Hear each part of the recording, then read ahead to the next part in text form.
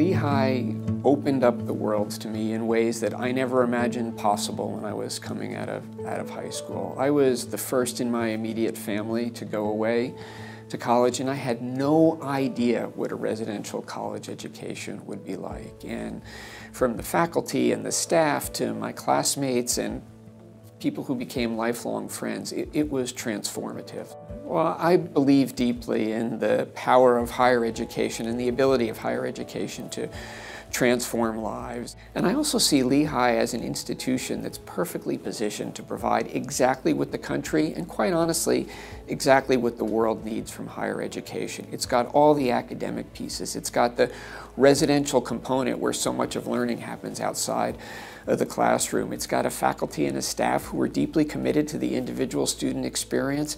And I think it has all of the foundational elements that we need to produce the kind of educated graduates and produce the kind of leaders that the country needs. You know, one of the first things I hope to do after I arrive is spend a lot of time walking the campus, going to meetings, hopefully in person, but if not, if it still needs to be by Zoom, meeting with different members of the community and listening and asking about everyone's individual aspirations.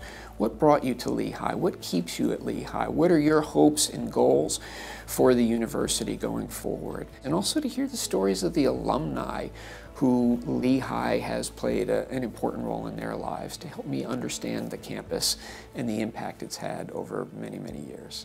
Well, the growth in research at Lehigh since the time I was a student has been extraordinary to see. And I think there's a real opportunity for Lehigh to build on that foundation and do even more. For me, it's really about working with the faculty to identify areas of excellence and making focused investment, even placing bets. Where are the areas where doing more and focusing our resources more narrowly, perhaps, and more deeply would enable us to truly excel. And I see the role of the president and the role of the leadership team in providing the resources to make that happen. Well, to any student arriving on campus for the first time this fall, I would encourage you to be open, to be receptive, to be willing to step outside of your comfort zone and to challenge yourself, to meet new and different kinds of people, to take a class in an area where you never thought you had any interest. You think you're an engineer? Take a class in the humanities. You think you're a humanist? Take an undergraduate class from the business school. It'll change your perspective and broaden your horizons in incredibly helpful ways. To have the opportunity to return to my alma mater, to the university that changed my view of what's possible in life, and to return as the president. I mean, I truly can't tell you how special of a moment this is and special of an opportunity for me.